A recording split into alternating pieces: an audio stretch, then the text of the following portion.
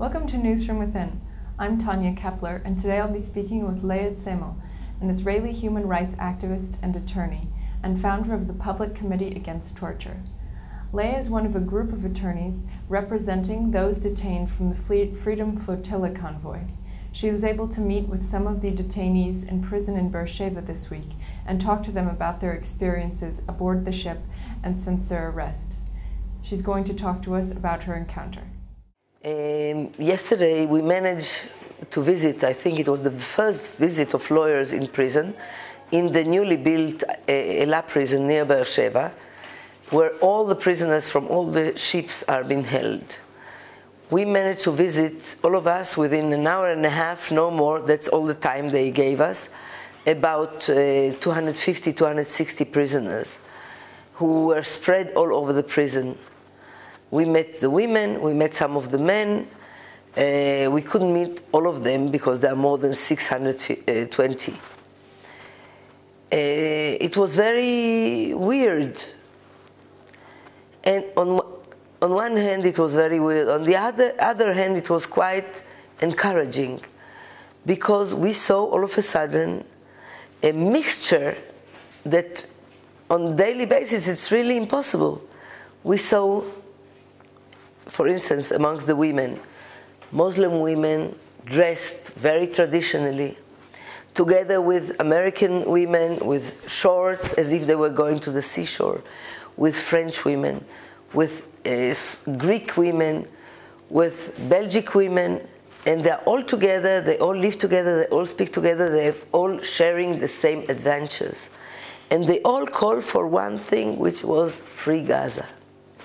Then we could see the men, some of them, again, Greek, Irish, British, Americans, Turkish, Pakistani, many journalists amongst them. They were all, like the women, under initial shock. The shock was the death of 9 of the members, because nobody was expecting, in no given moment, that there will be such an aggressive attack on them.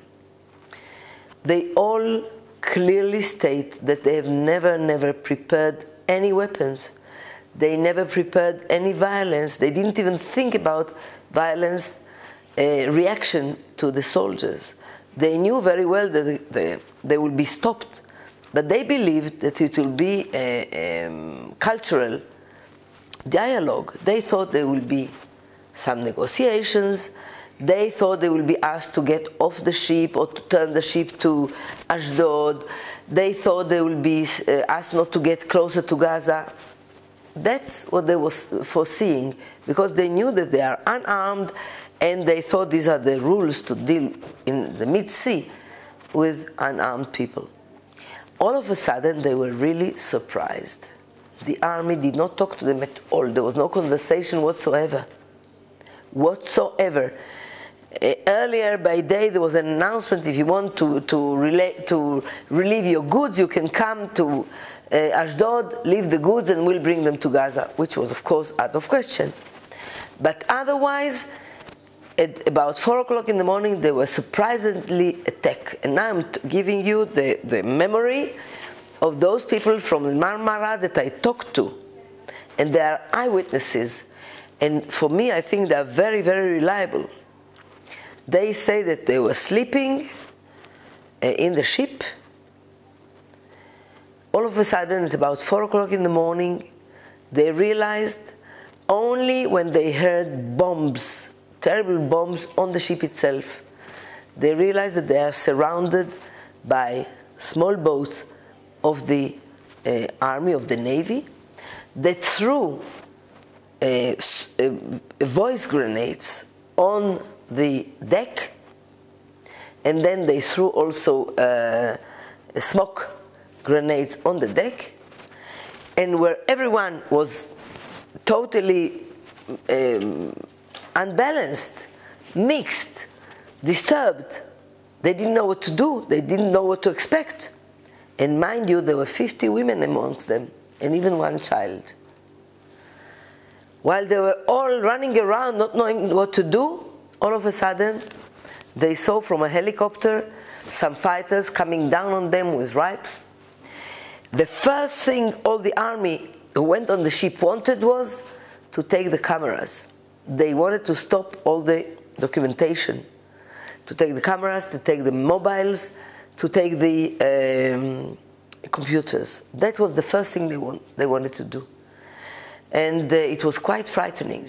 They came on them, so maybe people defended themselves, but no more than necessary for a self-defense. No more than necessary. They didn't have weapon. Anything that was shown on television was not weapon. Nothing was weapon. They didn't prepare anything.